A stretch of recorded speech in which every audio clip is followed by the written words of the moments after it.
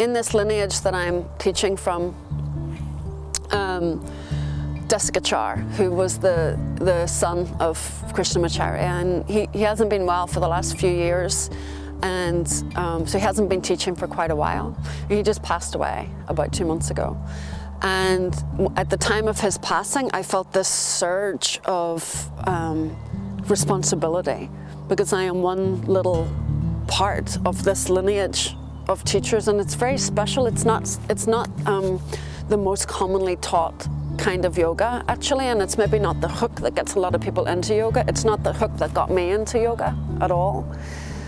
But I feel a real responsibility to pass this lineage along.